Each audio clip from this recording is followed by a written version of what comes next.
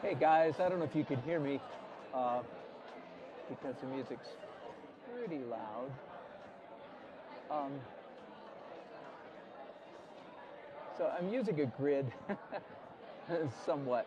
Um, every time I do this, I realize why a grid is not a panacea. Is not.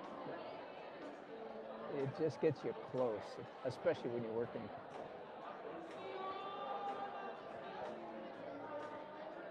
on a rough canvas. So it'll get me close enough, and then I'll have to use other methods.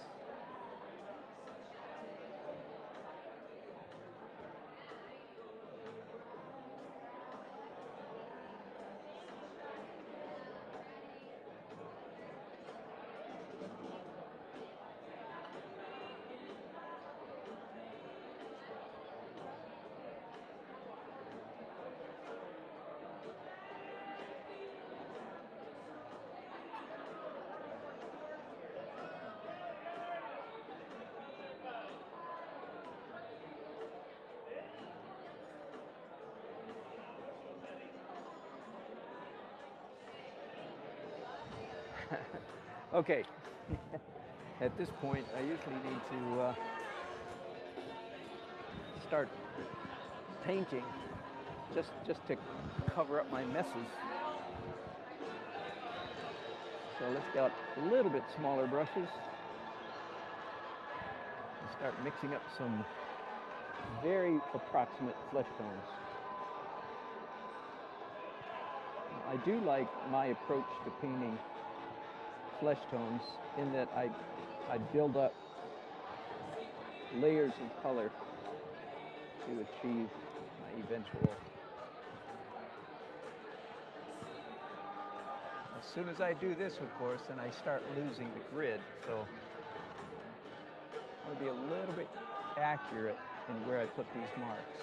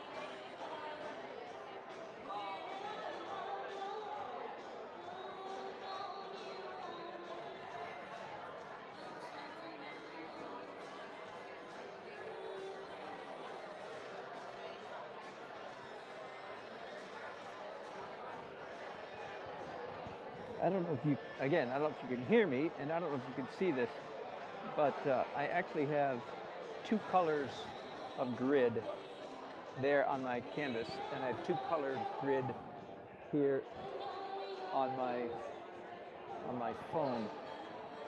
I use a tool called Artist's Grid tool to make those grids, and it's a trick.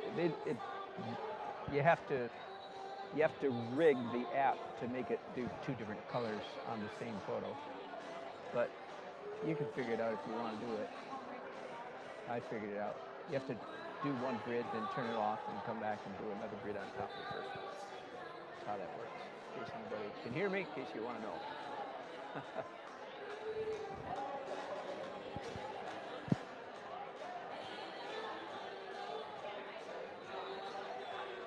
what it's worth, when I'm painting, underpaintings, even like this, yes, I do try to remember my classic anatomy studies. You know, what bones, what muscles are where. Just the classic book learning that all good artists have done.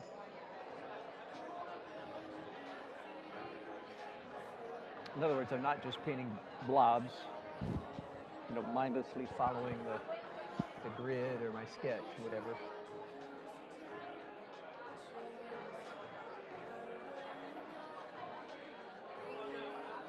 Especially like on that arm.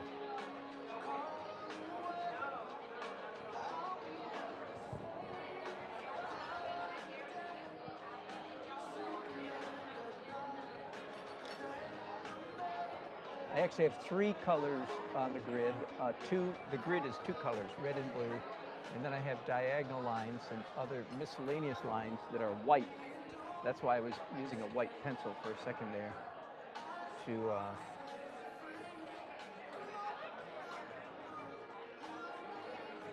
help me get some of these big shapes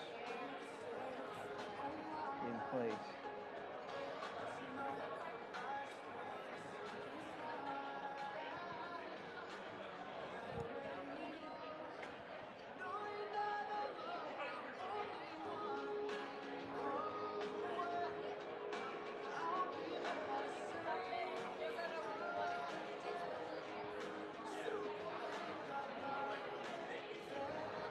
Katie is a tiny, tiny little thing. I'm not good at women's sizes, but you know, she's size 1-ish or size 0-ish. I don't know which. She's one of those brides where I will not, you know, exaggerate her thinness in the least. She needs no thinizing.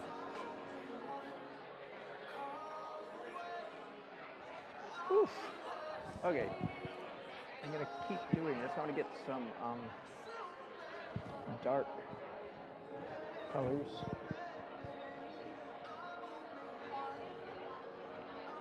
For her hair in particular. A little bit his hair.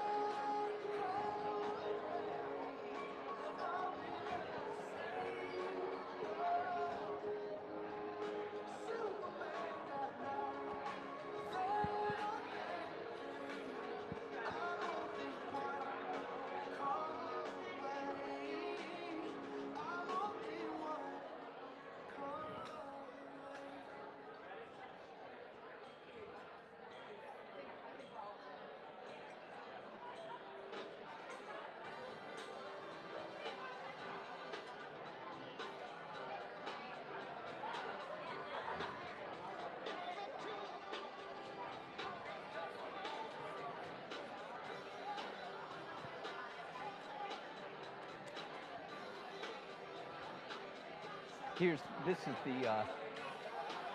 the scary part, awful part of painting live at weddings is all right, ladies and gentlemen, hope everybody's still enjoying dinner.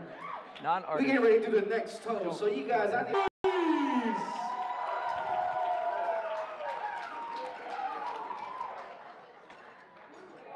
Hey, how's everybody doing tonight? Okay, I'm gonna turn off. Before I get started, I want to go ahead and thank Laura.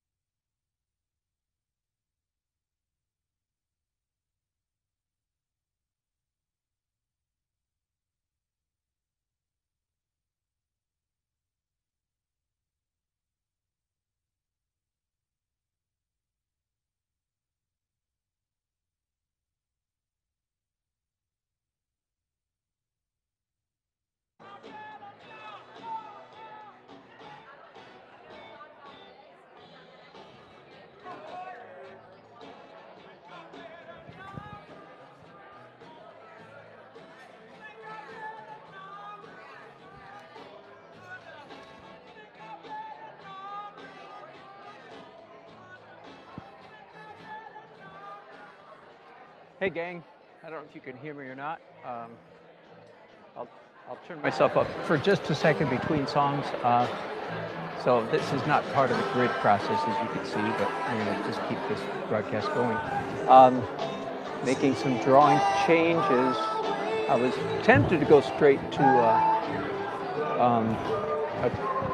oils a minute ago, but then I saw too many drawing issues and so on. So that means at least a couple more layers of acrylic, because I always end the acrylic stage with white.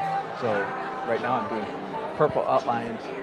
The reason I'm doing purple is simply because in the world of transparent color, purple is the darkest color. That's all. So it's not. I'm not trying to represent a realistic or local color by any means. I'm not thinking like purple shadows. I'm just thinking dark. Anyway,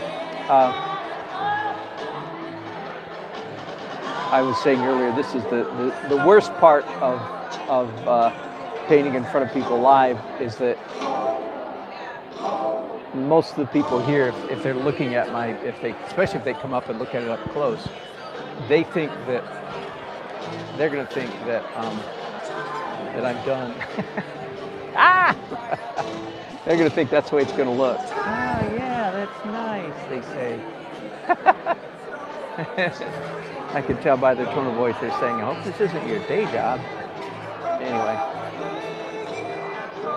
And that's part of the reason why I really do like to finish, or at least almost finish, a painting at the reception, so that people can see what it's actually going to look like.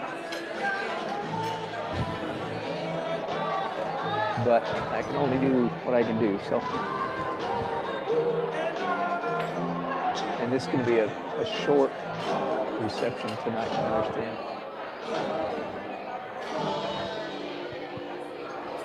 Making more drawing changes over here.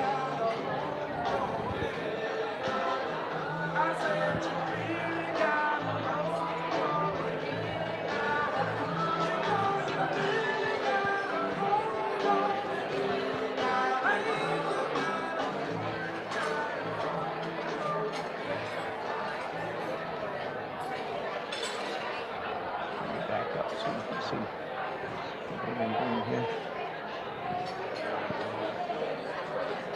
I misdrew. I drew this railing. I drew it wrong. That's how I do it. There's double bar at the top and double bar at the bottom. That looks better. There's something wrong with it. There we go.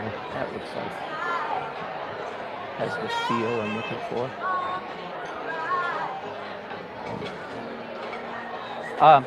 Okay, and again, I'm probably getting in trouble with YouTube for that music in the background, but I'm going to turn myself down a little bit and see if I can get rid of some of that background music and you still hear me.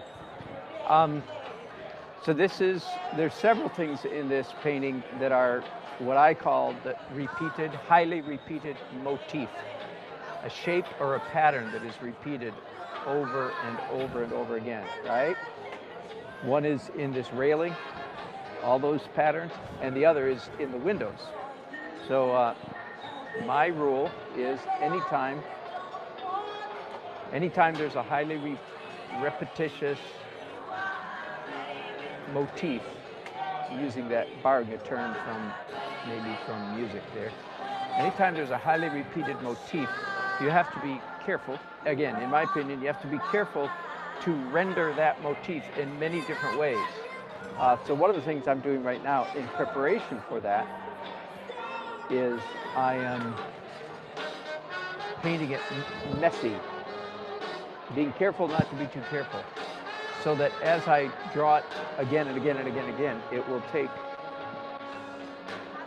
different parts of it will be rendered differently. That was clear as mud. I know, sorry about that concept I'm trying to convey, but it'll have to do.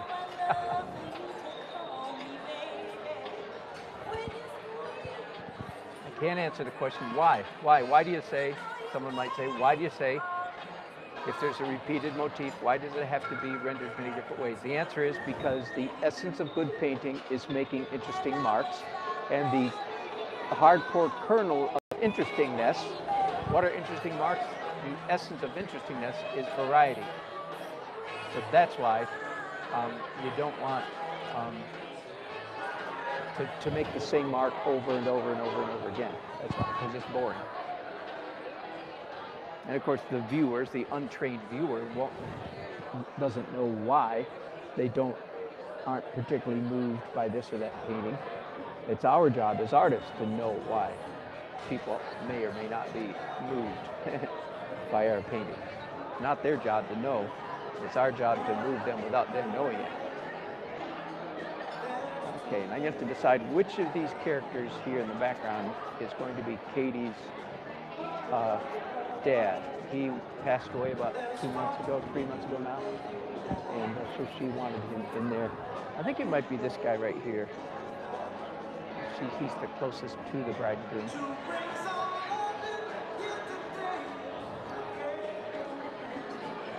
Okay, here's what I'm going to do before I leave. I'm liking the overall tone of the painting, so I don't want to do anything too drastic, but I need to do a little bit. Going back into my stash of equipment here.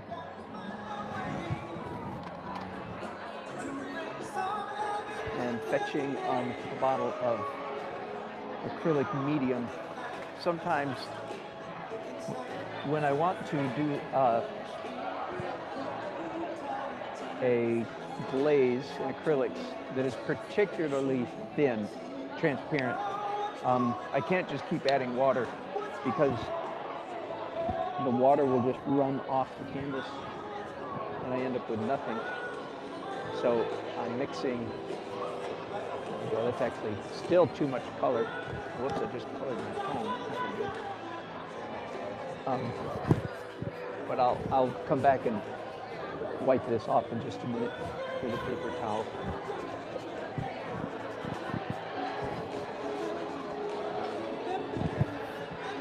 I'm a huge fan, as you can see, of coloring outside the lines. Can you see that? Okay, now, some paper towels.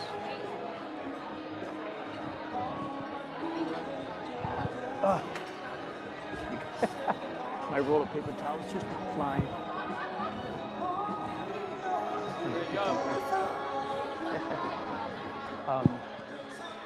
So once again,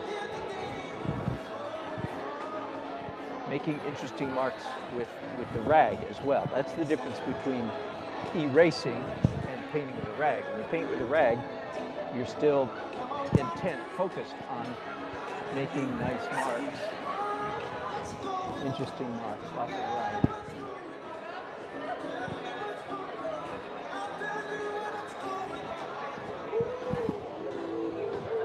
Okay, so they're a little bit more blue. I like that.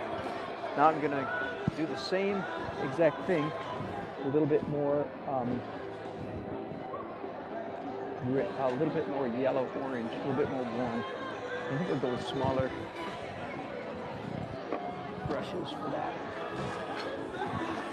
But same idea. So I'm going to put some paint on my brushes.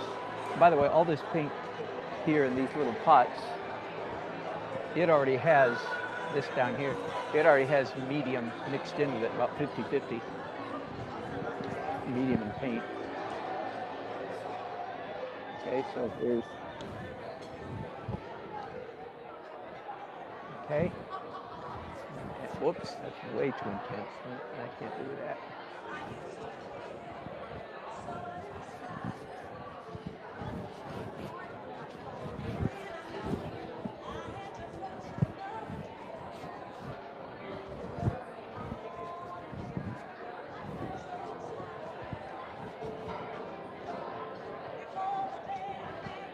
Hey, while I'm at it, a little bit of red always looks good in the underpainting. That's a rule you better not. That's a rule you better not believe. A little bit of red doesn't always look good. Anyway, what I meant was a little bit of red often, very often looks good. Every rule can be broken, so there's one. It always looks good to put red in the auto painting. Well, not always.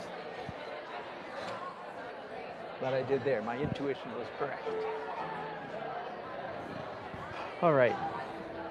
I'm going to end this broadcast here. I'm going to start my next step and then fade out, take a little break. So what I'm going to do now is white, hopefully my last layer of white highlights, white accents. Let me do a little bit of that. And then plug in my camera phone.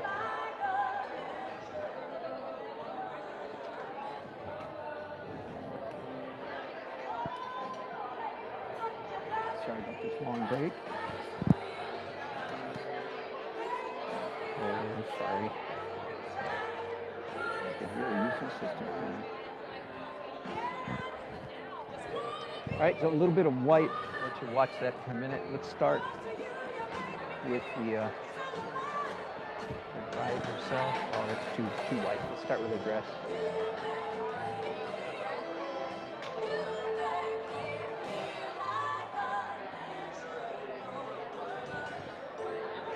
Oh, I'm gonna get letters from YouTube. If anybody knows, how can I get around that?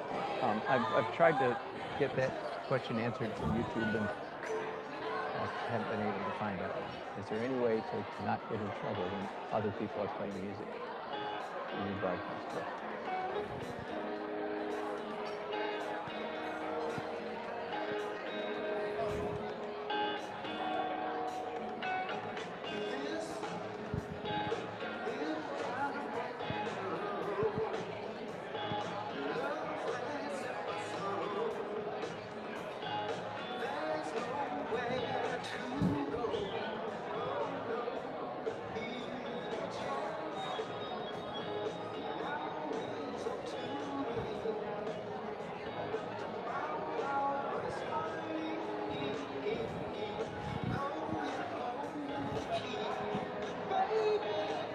As you can see, maybe, when you paint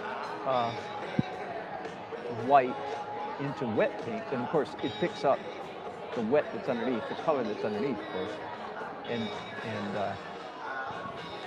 messes up. So years ago, I don't know, not that many, till 2 or 3 years ago, I used to always, my formula was wait until that last color is dry before I do white.